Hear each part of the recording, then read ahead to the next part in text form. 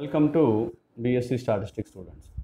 ఈ లెసన్లో ఈ క్లాస్లో నేను నేషనల్ శాంపిల్ సర్వే ఆర్గనైజేషన్ అని ఎన్ఎస్ఎస్ఓ, ఇప్పుడు ఆర్గనైజేషన్ కాదు, ఇప్పుడు ఇది office, national sample survey office. దీని గురించి నేను తెలుగులో ఎక్స్ప్లెయిన్ చేస్తాను. ఇది మినిస్ట్రీ ఆఫ్ ఫైనాన్స్లో the directorate of national sample survey అనేది ఒకటి ఆర్గనైజేషన్ సెటప్ అయింది. 1950లో దీన్ని ఎస్టాబ్లిష్ చేశారు. దేనికోసం అంటే స్టాటిస్టిక్స్ని స్పీడ్గా కలెక్ట్ చేయడం కోసం. కొంత మనకి అవసరమైన గవర్నమెంట్కి లేదా ఎకనమిక్ గ్రోత్కి సంబంధించిన భారత ప్రభుత్వం, ఇండియన్ గవర్నమెంట్ ఏవైతే స్టాటిస్టిక్స్ని కలెక్ట్ చేద్దాం అనుకుంటుందో వాటన్నిటిని స్పీడప్ చేయడానికి, స్పీడ్గా కలెక్ట్ చేయడానికి కొన్ని శాంప్లింగ్ టెక్నిక్స్ని యూజ్ చేసి వాటిని కలెక్ట్ చేసి భారత ప్రభుత్వానికి అందించి వివిధ రకాలుగా సహాయపడుతుంటుంది. ద ఆబ్జెక్టివ్ ఏంటంటే continuous information of statistics, అబ్టైనింగ్ the comprehensive and continuous information of statistics relating to social, economic, demographic, industrial, agriculture etcetera. వీటన్నిటికి సంబంధించిన సోషియో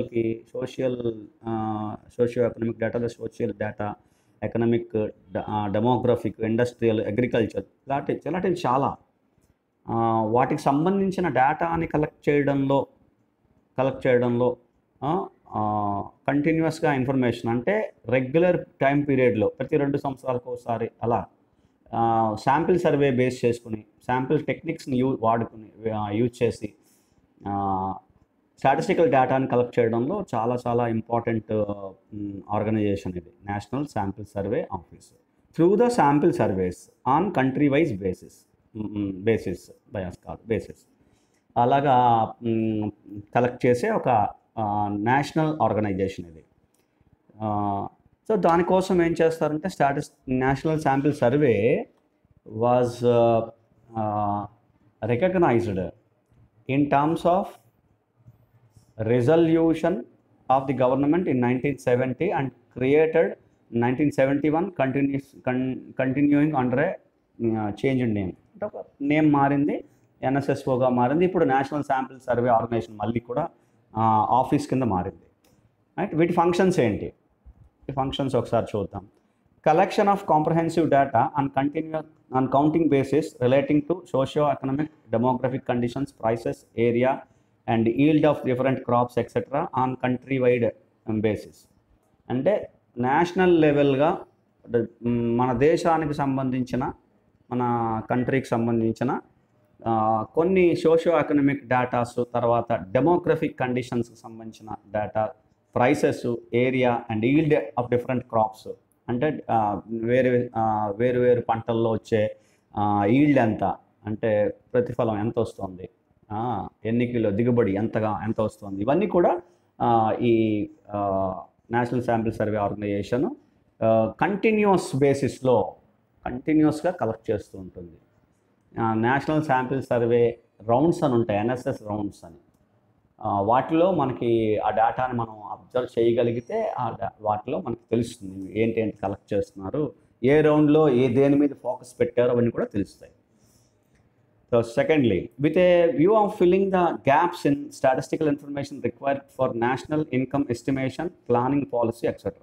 ఏమైనా గ్యాప్స్ ఏమైనా ఉంటే national income estimation, planning policies వాటికి సంబంధించినవి గ్యాప్స్ ఏమైనా ఉంటే వాటిని ఫిల్అప్ చేస్తుంది. దానికి సంబంధించిన స్టాటిస్టికల్ డేటా ఇన్ఫర్మేషన్ కలెక్ట్ చేస్తుంది.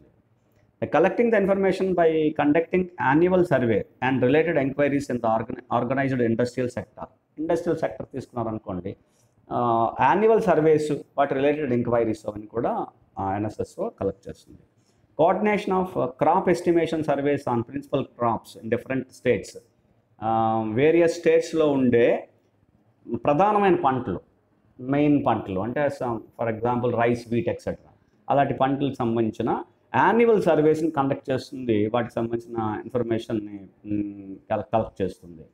And connect methodological and type studies, technical participation and guidance for ad hoc surveys. అంటే చిన్న సర్వేస్కి ఏమైనా కండక్ట్ చేయాలంటే వాటి మీద ఇంకా అవసరం పడితే ఆ అవసరాన్ని దృష్టిలో పెట్టుకుని ఆ సర్వేస్ని కండక్ట్ చేసి గవర్నమెంట్కి అంటే ప్రభుత్వానికి సరైన ఇన్ఫర్మేషన్ ఇస్తూ ఎప్పటికప్పుడు కంటిన్యూస్ అండ్ పారామెంట్ అంటారు దాన్ని, ఇన్ఫర్మేషన్, ఆ ఇన్ఫర్మేషన్ని గవర్నమెంట్కి ఇవ్వడం చాలా అవసరం.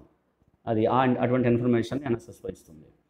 Programme for supervision of crop cutting experiments and participation in the training imparted to the primary field staff and టాబులేషన్ of data obtain through these experiments. Crop cutting surveys experiments అని ఉంటాయి, వాటిని సూపర్వైజ్ చేస్తుంది. అలాగే అందులో పార్టిసిపేట్ చేసే పర్సనల్కి training అది కూడా ఇస్తుంది. ట్రైనింగ్ అది ఇచ్చి ఆ ఫీల్డ్ సర్వేని సక్సెస్ఫుల్గా విజయవంతం అయ్యేటట్టు చూసి వాటి నుంచి తగు ఇన్ఫర్మేషన్ని కలెక్ట్ చేసుకుని తగిన విధంగా డేటాని కలెక్ట్ చేసి ప్రభుత్వానికి అందజేస్తుంది. ఇవి నేషనల్ శాంపిల్ సర్వే యొక్క ఫంక్షన్స్, సర్వే ఆఫీస్ యొక్క ఎన్ఎస్ఎస్ఓ యొక్క ఫంక్షన్స్. సో ఇంకా ఇంపార్టెంట్ పబ్లికేషన్స్ 2 ఉన్నాయి, అవి కూడా చూడండి ఒకసారి. The reports on the various rounds of NSS. నేను చెప్పాను కదా రౌండ్స్, ప్రతి రౌండ్ ఎన్ఎస్ఎస్ రౌండ్ అవగానే ఒక రిపోర్ట్ తయారవుతుంది, అది పబ్లిష్ అవుతుంది. అది ఈ పర్టికులర్ పబ్లికేషన్లో పబ్లిష్ అవుతుంది. అండ్ ద క్వార్టర్లీ బులెటిన్ సర్వేక్షణ, ఇది కూడా చాలా ఇంపార్టెంట్ స్టాటిస్టికల్ ఇన్ఫర్మేషన్ని మనకి మన భారత ప్రభుత్వం యొక్క అంటే మొత్తం అన్ని స్టేట్స్ యొక్క సంబంధించిన ఒక డేటా కూడా ఇందులో ఉంటుంది. ఆ డేటాని కలెక్ట్ చేసి ఇన్ఫర్మేషన్ని రికార్డ్ చేసి పబ్లిష్ చేయడం అనేది ఎన్ఎస్ఎస్ఓ యొక్క మెయిన్ ఆబ్జెక్టివ్. వాటిని కలెక్ట్ చేసి ఇన్ఫర్మేషన్ని ఈ పబ్లికేషన్స్ ద్వారా సర్వేక్షణ, the reports of various rounds of the NSS, ఇవన్నీ కూడా వాటి యొక్క పబ్లికేషన్, ఎన్ఎస్ఎస్ఓ యొక్క పబ్లికేషన్స్. సో ఇవి national sample survey office NSSO functions, వాటి యొక్క పబ్లికేషన్స్, ఎన్ఎస్ఎస్ఓ యొక్క ఆర్గనైజేషన్ ఏ విధంగా ఉంటుంది అనేది నేను తెలుగులో చెప్పాను, మీకు అర్థమైందని అనుకుంటున్నాను. Thank you so much.